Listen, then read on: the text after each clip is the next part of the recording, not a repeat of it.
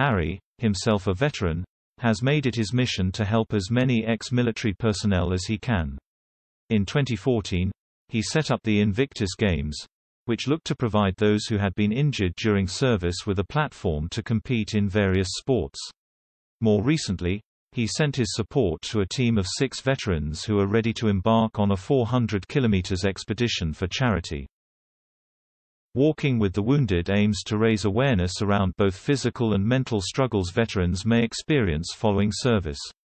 Founded by veteran Ed Parker in 2010, its main aim is to help veterans make the transition into civilian life. This weekend, 5 ex-military personnel and 1 current serviceman, all with mental or physical wounds, will walk 400 kilometers in 10 days, from Hereford to the Anglo-Omani Society in London. The group were originally meant to travel to Oman, but travel restrictions have prevented them from going abroad.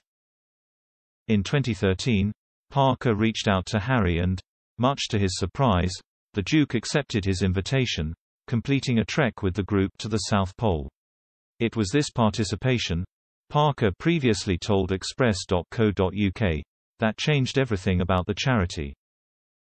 He said, "It was supposed to be a one-off, just walk to the North Pole, make some noise and raise some money and go away, but with Prince Harry becoming involved as he did, that rather changed the dynamics of everything.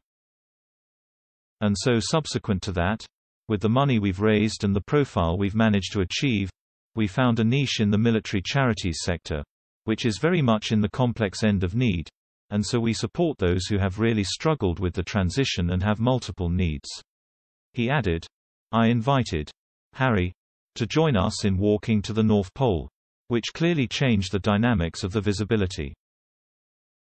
What he brought with him was focus and attention and the media, but also his ability, as then he was a serving soldier, to articulate very clearly the support he had for the other men and women who were serving or had served. And he is very passionate about his links to the military community, so it gave us a hugely increased visibility." Harry served in the Army for 10 years, carrying out 2 tours of Afghanistan in 2008 and 2012. Since Walking with the Wounded began, he has been patron of every expedition undertaken.